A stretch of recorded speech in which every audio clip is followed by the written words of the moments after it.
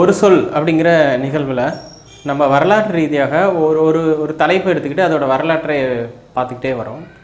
இன்றைக்கி நாம் பார்க்கக்கூடிய ஒரு வரலாறு அப்படிங்கிறது யார் அப்படின்னா எமிலி அப்படிங்கிற ஒருத்தங்களை பற்றி தான். யார் இந்த எமிலி? இவங்களுக்கும் சுபாஷ் சந்திர போஸுக்கும் என்ன சம்பந்தம்? இவங்க வாழ்க்கை எப்படி இருந்துச்சு அப்படிங்கிறத பார்க்குறது. ஸோ ஒரு கடிதம் வருது. அந்த கடிதத்தில் என்ன அப்படின்னா, இதை நான் ஒன்று கடைசியாக பார்க்குறதா கூட இருக்கலாம், அல்லது உனக்கு எழுதப்பட்ட கடைசி கடிதமாக கூட இருக்கலாம். இனிமேல் நமக்கு சந்திக்கிற வாய்ப்புகள் இல்லாமல் கூட போகலாம். என்னோட இதயம் முழுக்க நீ தான் நிறைஞ்சிருக்க, என்னோட எண்ணங்கள்லையும் செயல்கள்லையும் நீ தான் இருக்க. உன்னை ஒவ்வொரு நொடியும் நான் நினச்சிட்டே இருக்கேன். என்னை காதலிச்சதற்கும் காதலிக்க வச்சதுக்கும் நன்றி தேவதையே. இப்படிக்கு சுபாஷ் சந்திர போஸ் அப்படின்னு சொல்லிட்டு சுபாஷ் சந்திர போஸ் அவர்கள் எமிலி அப்படிங்கிறவங்களுக்கு ஒரு லெட்டர் வந்து எழுதுறாரு தன்னோட காதல் மனைவிக்கு. ஸோ எமிலி அவங்க பார்த்தீங்க அப்படின்னா 1910 ஆஸ்திரிய தலைநகர் வியன்னாவில் வந்து அவங்க பிறக்கிறாங்க. ஸோ அப்போ வந்து பவுலின் ஷெங்கல் அப்படிங்கிறது அவங்களோட நேமாக இருக்குது. அவங்கள வந்து அவங்க ரொம்ப எப்படி சொல்கிறதுன்னா கொஞ்சம் குறும்புத்தனமான ஒரு பெண்ணாக வந்து இருந்திருக்காங்க. அவங்க அப்பா வந்து எமிலியோட படிப்பில் போதிய கவனம் வந்து செலுத்தாதனால 8வது வரைக்கும் தான் படிக்கிறாங்க. பின்னாடி அவங்க வந்து கன்னியாஸ்திரியாக மாற்றப்படுறாங்க.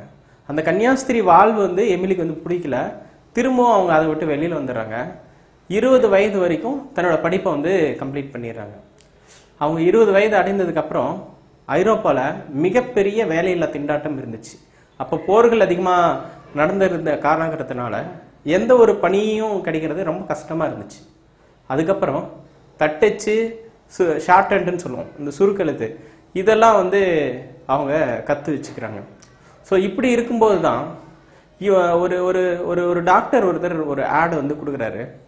அதில் வந்து பார்த்தீங்க அப்படின்னா நல்லா இங்கிலீஷ் தெரிஞ்ச, டைப்பிங் தெரிஞ்ச ஒருத்தர் வந்து வேலைக்கு வேணும் அப்படிங்கிற ஒருத்தர் வந்து கொடுக்குறாங்க. ஸோ அப்போ அந்த வேலை வாய்ப்பை வந்து அவங்க வந்து பயன்படுத்திக்கலாம் அப்படின்னு வந்து நினைக்கிறாங்க. அந்த டாக்டர் அப்படிங்கிறவர் யார் அப்படின்னு பார்த்தீங்கன்னா சுபாஷ் சந்திர போஸோட நண்பர். சுபாஷ் சந்திர போஸ் 1933களில் இங்கேருந்து மேற்கத்திய நாடுகளுக்கு போகிறாங்க. அப்படி போன இடம் தான் பார்த்தீங்க அப்படின்னா வியன்னா அப்படின்னு நம்ம சொல்லுவாங்க. வியன்னா போயிருந்த காலகட்டத்தில் அவர் வந்து ஒரு புத்தகம் எழுதுறாரு சுபாஷ் சந்திர போஸ். அந்த புத்தகத்தோட பேர் வந்து த இந்தியன் ஸ்ட்ரகிள் அப்படிங்கிற ஒரு புத்தகம் எழுதுறாரு. இந்தியாவோட சுதந்திர போராட்ட வரலாறை வந்து எழுதுறாங்க. சுபாஷ் சந்திர போஸுக்கு அசிஸ்டண்டாக தான் வந்து சேர்றாங்க எமிலி. எமிலியோட பொறுமை வந்து சுபாஷ் சந்திர போஸுக்கு ரொம்ப பிடிச்சிருக்கு. ஏன் பொறுமை அப்படின்னா, சுபாஷ் சந்திர போஸ் பார்த்தீங்க அப்படின்னா ஏற்கனவே ஒரு ஐசிஎஸ் ஆஃபீஸராக இருந்தவர். 8 மாதங்களில் ஐசிஎஸ்ஸை வந்து கிளியர் பண்ணவர். அந்த அளவுக்கு டேலண்ட் இருக்கக்கூடிய ஒரு நபர். அவருக்கோ நேரங்கள் குறைவு.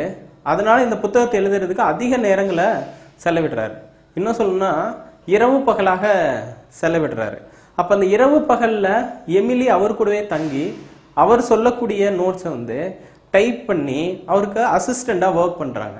அது ஒரு கடினமான காரியமாக இருந்தாலும் ரொம்ப பொறுமையோடையும் நிதானத்தோடையும் அந்த வேலையை செய்கிறதுனால எமிலியை வந்து சுபாஷ் சந்திர போஸுக்கு ரொம்ப ஒரு பிடித்தமான நபராகவே இருக்குது. சுபாஷ் சந்திர போஸ் அவர்களுக்கு குடிப்பழக்கம் இல்லை அப்படின்னாலும் புகைப்பிடிக்கும் பழக்கம் இருந்துச்சு. அவர் அதிகமாக புகைப்பிடிக்கக்கூடியவராகவும் ஒரு ஒரு ஒரு காலகட்டத்தில் இருந்திருக்காரு. அது மட்டும் இல்லாமல் 1 மணி நேரத்திற்கு ஒருக்கா காஃபி அருந்த பழக்கமும் அவருக்கு வந்து இருந்திருக்கு அப்படிங்கிறத குறிப்பிடலாம். சுபாஷ் சந்திர போஸ் தன்னோட புத்தகத்தோட முன்னுரையில் எமிலிக்கு ஒரு சிறப்பு நன்றியை சொல்லி அந்த புத்தகத்தை வந்து தொடங்கியிருப்பார். அந்த அளவுக்கு அவங்க டெடிகேட்டடாக ஒர்க் பண்ணும்போது அவங்க 2 பேருக்கு இயல்பாகவே ஒரு நட்பு அப்படிங்கிறது வந்து ஏற்படுது அப்படின்னு நம்ம குறிப்பிடலாம். 1934 ஜானகிநாத் போஸ் அப்படிங்கிறவர் வந்து இறந்து போகிறாரு. இவர் யார் அப்படின்னா சுபாஷ் சந்திர போஸோட அப்பா.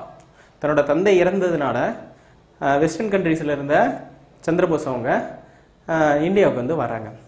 ஸோ இப்போ இந்தியாவுக்கு வந்ததுக்கப்புறம் அவருக்கு வந்து அவர் தந்தையோட இழப்பை வந்து தாங்க முடியாது, மிகுந்த மன உளைச்சலாக இருக்கார்.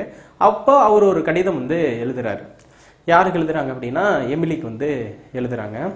அப்போ அந்த கடித போக்குவரத்துங்கிறது ரொம்ப சுவாரஸ்யமாக மாறுது. ஒரு ஆண்டுகளில் குறைந்தபட்சம் ஒரு 14 கடிதம் கூட அவர் வந்து எழுதுறாரு. இவங்களோட நட்பு வளர்ந்துகிட்டே இருக்கு. எமிலி எழுதுறதுக்கான ஸ்டாம்புகளையும் சேர்த்து அவர் வந்து சுபாஷ் சந்திர போஸ் வந்து அனுப்பி வைக்கிறாரு. அதுக்கப்புறம் எமிலி வந்து சந்திரபோஸுக்காக ஒரு குளிரை தாங்கக்கூடிய ஒரு கோட்டை வந்து அங்கேருந்து பரிசளிப்பாங்க, பார்சலில் வரும். அதை எடுத்து பார்த்ததுக்கப்புறம் சுபாஷ் சந்திர போஸ் வந்து பயங்கர கோவம் வரும். ஏன் கோவம் வரும் அப்படின்னா, இவ்வளோ செலவு பண்ணி நீ எதுக்கு வந்து இந்த கோட்டை வந்து அனுப்பிச்ச, நான் இங்கேவே வாங்கிப்பல, ஏன் இப்படி நீ சிந்திக்கிற அப்படின்னு வந்து கேட்கும்போது, உங்கள் மேலே இருக்கிற அக்கறையினாலையும் உங்கள் மேலே இருக்கிற காதல்னாலையும் தான் நான் அதை அனுப்புனேன் அப்படின்னு வந்து தன்னோட காதலை முதல்ல யார்கிட்ட எக்ஸ்பிரஸ் பண்ணுறாங்க அப்படின்னு பார்த்தீங்க அப்படின்னா சந்திரபோஸ்கிட்ட எமிலி சொல்கிறாங்க. அது மட்டும் இல்லாமல் எமிலி தன்னை பற்றின அனைத்து விவரங்களையும் சொல்கிறாங்க. தனக்கு இருந்த முதல் காதல் பற்றியும் சொல்கிறாங்க. சந்திரபோஸுக்கு ரொம்பவே பிடிச்சி போயிடுது. சந்திரபோஸும் அவங்கள மியூச்சுவலாக லவ் பண்ணுறாங்க. ஸோ அப்போ இந்த மாதிரி இருக்கும்போது ஒரு 300 கடிதங்கள்லாம் ரெண்டு பேருக்கும் வந்து போகுது. இந்த கடிதங்கள்லாம் பின்னாடி கூட ஒரு புத்தகமாக வந்துச்சு அப்படின்னு வந்து சொல்லலாம். சரி, ஓகே.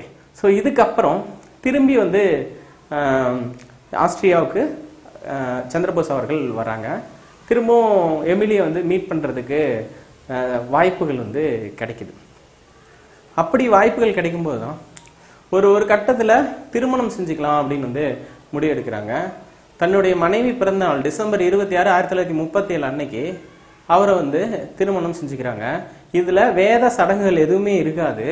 அதே மாதிரி எந்த மதம் சார்ந்த சடங்குகள் இருக்காது. எளிமையான முறையில் அங்கே அந்த திருமணம் நடக்குது. எந்த ஒரு அஃபீஷியல் டாக்குமெண்ட் எதுவுமே இருக்காது அப்படின்னு வந்து குறிப்பிடலாம். ஸோ அப்போ வெளி உலகத்துக்கு தெரியாமல் எமிலியும் சந்திரபோஸ் அவர்களும் திருமணம் செஞ்சுக்கிட்டாங்க. இதற்கு அடுத்தது பார்த்தீங்க அப்படின்னா சந்திரபோஸ் அவங்க இந்தியாவுக்கு திரும்ப வராங்க. காங்கிரஸோட தலைவராக தேர்ந்தெடுக்கப்படுறாங்க, காந்தியின் ஆதரவோட. ஸோ அப்போது காங்கிரஸோட தலைவராக இருக்கும்போது இருக்கக்கூடிய பணி சுமை அப்படிங்கிறது வந்து நமக்கு நல்லாவே தெரியும். இந்த பணி சுமையில் தன்னோட மனைவிக்கு வந்து கடிதம் எழுதுறது வந்து கொஞ்சம் தடைபட்டு போகுது. அதற்கு அடுத்த ஆண்டு 1939 காந்திக்கும் சந்திரபோஸ் அவர்களுக்கும் ஒரு சிறு பிரிவு ஏற்படுது. அது வளர்ந்ததுனால காங்கிரஸ்ல இருந்து விலகிடுறாங்க. ஸோ இப்படி விலகினவருக்கு வந்து அவரை வந்து வீட்டு சிறையில் வைக்கணும் அப்படின்னு சொல்லி பிரிட்டிஷ் கவர்மெண்ட்டு ட்ரை பண்ணுது. டார்ஜிலிங் அப்படிங்கிற ஒரு இடத்துல வந்து அவங்கள சிறையில் வச்சுருந்தாங்க. அவருக்கு வந்து ஒரு கடிதத்தில் 4 புற்கள் இருக்கிற மாதிரியான கடிதத்தை வந்து ஒரு புல்லை வந்து கடிதத்தின் வழியாக அனுப்புகிறாங்க. யாருன்னா எமிலி. அதில் எமிலி வந்து எழுதியிருக்காங்க, இது ஒரு எங்கள் நாட்டு நம்பிக்கையின்படி இது ஒரு ரொம்ப முக்கியமான ஒன்று, சீக்கிரமே நீங்கள் பாரு உங்களுக்கு நல்ல காலம் வரும் அப்படின்னு சொல்லும்போது சுபாஷ் சந்திரபோஸ் ஒரு ரிப்ளை வந்து அனுப்புவார். இதை விட பல மடங்கு மூட நம்பிக்கைகள் எங்கள் நாட்டில் இருக்குது, அதெல்லாம் காமிச்சா நீ தாங்க மாட்டே அப்படிங்கிற மாதிரி அவங்களை கிண்டல் பண்ணி எழுதியிருப்பாங்க. ஸோ இப்படி ரொம்ப சுவாரஸ்யமாக தான் அவங்களோட காதல் எப்பயுமே போயிட்டே இருக்கும். அந்த காதல் அப்படிங்கிறது ஒரு முடிவில்லாத ஒரு விஷயமாகவே போயிருந்துச்சு. எமிலிக்கு சந்திரபோஸ் மேலேயும் சந்திரபோஸுக்கு எமிலி மேலேயும் இருக்கக்கூடிய காதல் எல்லை இல்லாத ஒரு காதல் மாதிரி இருந்துச்சு. அதுக்கப்புறம் 1941 வந்து இங்கேருந்து தப்பிக்கிறாரு சுபாஷ் சந்திரபோஸ். ஜெர்மன் அப்படிங்கிற இதுக்கு வந்து போயிடுறாரு. அங்கே பெர்லின் சிட்டி அதோட கேபிட்டலில் வந்து அங்கே வந்து தங்குறாரு. ஸோ அப்படி தங்கும்போது பார்த்தீங்க அப்படின்னா எமிலியை வந்து தன்னோட அசிஸ்டண்ட்டாக வந்து அஃபீஷியல் அசிஸ்டண்ட்டாக வச்சுக்கிறாரு. ஸோ அப்போ எமிலி அவங்களோட ஒரு நெருக்கம் அப்படிங்கிறது பார்த்தீங்கன்னா அவங்க கூட இருக்கவங்களுக்கு ஒரு ஒரு சந்தேகத்தை வந்து கிளப்புது.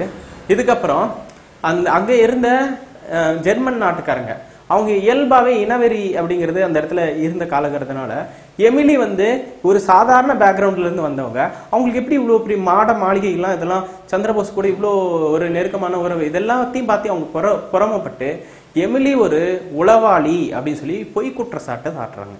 ஸோ எமிலி வந்து உளவாளி இல்லை அப்படின்னு சொல்லி சந்திரபோஸ் அவர்களுக்கு வந்து என்ன பண்ணணும் அப்படின்னா நிரூபிக்க வேண்டிய ஒரு தருணம் வருது. பின்னாடி வந்து சந்திரபோஸ் அவர்கள் எக்ஸ்போஸ் பண்ணுறாங்க, எமிலி உளவாளி கிடையாது, என்னோட மனைவி அப்படின்னு சொல்கிறாங்க. 1942 சந்திரபோஸ் அப்படிங்கிற எமிலி தம்பதிக்கு ஒரு பெண் குழந்தை பிறக்குது. அந்த பெண் குழந்தைக்கு சந்திரபோஸ் அவர்கள் அனிதா அப்படிங்கிற பெயரை வந்து சூட்டுறாங்க. ஸோ அப்போது இப்படியே கொஞ்சம் காலங்கள் வந்து கடந்து போகுது. அதுக்கப்புறம் பார்த்தீங்க அப்படின்னா இந்த மாதிரி போர் அந்த சூழல் எல்லாமே மாறுது. ஜெர்மனோட சூழல் அதுக்கப்புறம் இப்படி மாறினதுக்கப்புறம் 2ஆம் உலக போர் மிகப்பெரிய ஒரு பாதிப்பை ஏற்படுத்துது.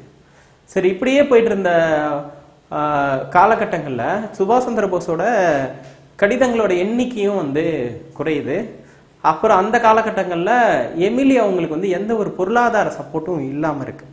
அப்போ எமிலி என்ன பண்ணுறாங்க அப்படின்னா ஒரு தொலைபேசி நிலையத்தில் வேலை செய்கிறாங்க. தன்னோட அப்பாவும் இறந்துட்டாங்க, வயதான அம்மா 3 வயசு கை குழந்தை, இதை வச்சுக்கிட்டு தன்னோட வாழ்க்கையை வந்து நடத்துறதுக்கு ரொம்ப சிரமமான சூழ்நிலையில இருக்கு. அப்படி இருந்தும் எமிலி பார்த்தீங்க அப்படின்னா தன்னோட சொந்த உழைப்பில் மட்டுமே வாழக்கூடியவராக இருந்தாங்க. 1945 ஆகஸ்ட் மாதம் 18ஆம் தேதி எமிலிக்கு ஒரு நியூஸ் வந்து வருது. இந்த மாதிரி சந்திரபோஸ் அவர்கள் வந்து பார்த்தீங்கன்னா ஒரு ஃப்ளைட் கிராஷில் இறந்து போயிட்டாரு அப்படிங்கிற ஒரு செய்தி வருது. ஸோ இப்போ தன்னோட காதல் கணவன் வந்து இறந்து போயிட்டாரு, அவர் இனிமே இல்லை அப்படிங்கிற ஒரு சூழ்நிலை ஏற்படுது. 3 வயசு குழந்தை கையில் வந்து இருக்கக்கூடிய ஒரு சூழ்நிலை தான் அவங்க வந்து இருந்தாங்க. ஸோ இதுக்கப்புறம் பல்வேறு போராட்டங்களுக்கு அப்புறம் அந்த பெண்ணை வந்து தன்னோட பெண் குழந்தைய வளர்த்துறாரு. மொத்தமாக திருமணமாகி 8 வருஷத்துல சந்திரபோஸ் வந்து எமிலி கூட இருந்த வருஷம் எத்தனைன்னா 2.5 வருஷம். இந்த 2.5 வருஷம் திருமண வாழ்க்கையை வச்சு அந்த வாழ்க்கையில இருக்கக்கூடிய ஒரு நம்பிக்கையை வச்சு அவங்களோட வாழ்க்கையை அடுத்த கட்டத்துக்கு வந்து நடத்துறாங்க அப்படின்னு நம்ம சொல்லலாம். பின்னாடி அனிதா போஸ் அவர்கள் வளர்ந்து அவங்க வந்து பொருளாதாரத்தில் டாக்டர் பட்டம் பெற வரைக்கும் அவங்க படிக்க வைக்கிறாங்க. எமிலி தன்னோட சொந்த உழைப்புல கடைசி வரைக்கும் வாழ்ந்தாங்க. அவங்க ரிட்டையர் ஆனதுக்கப்புறம் அந்த ஓய்வூதியத்தில் தான் வாழ்ந்தாங்க. கடைசி 6 வருஷம் மட்டும் பார்த்தீங்க அப்படின்னா அவங்களோட அனிதா குடும்பத்தோட சேர்ந்து தங்கியிருந்தாங்க அப்படிங்கிற ஒரு விஷயம். ஸோ இதில் ரொம்ப குறிப்பிடக்கூடிய ஒரு விஷயமா என்னன்னு பார்த்தோம் அப்படின்னா, எந்த இடத்துலையும் எமிலி இந்தியாவுக்கு ஒரு முறை கூட வரல. வந்து அதே மாதிரி இப்போ ஃபார் எக்ஸாம்பிள் வந்து எமிலி இங்கே வந்து சந்திரபோஸோட ஒய்ஃப் நான் தான் கிளைம் பண்ணியிருந்தாங்கன்னா அவங்களுக்கு அரசியல் ரீதியாக எவ்வளோ பெரிய அதிகாரமோ அல்லது எவ்வளோ பெரிய பதவிகளோ கிடைக்கக்கூடிய சூழ்நிலை இருந்தும் அவர்கள் இந்தியா அப்படிங்கிற ஒரு நாட்டுக்கு அவங்க வரவே கிடையாது அப்படிங்கிறத நம்ம புரிஞ்சுக்கலாம். ஆனால் அனிதா போஸ் வந்து தன்னோட தந்தை அவங்க வந்து வாழ்ந்த இடங்கள்லாம் பார்க்கறதுக்காக 2 முறை வந்தாங்க. 1979லையும் 2001லையும் வந்து இந்தியா வந்து வந்திருக்காங்க அனிதா போஸ்.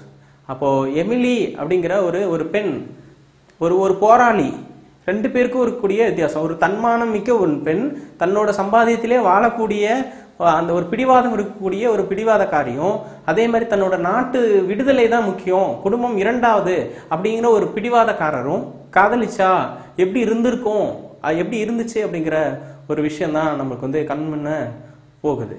ஒரு சொல் அப்படிங்கிற நிகழ்வுல நாம இன்னைக்கு யாரை பத்தி பார்த்தோம் அப்படின்னா எமிலி சந்திரபோஸ் அவர்களோட காதல் பத்தி பார்த்தோம். இந்த அத்தனை விஷயங்களையும் நான் எந்த புத்தகங்களில் படித்தேன் அப்படிங்கிறத டிஸ்கிரிப்ஷனில் கொடுத்துருக்கேன். ரொம்ப நன்றி.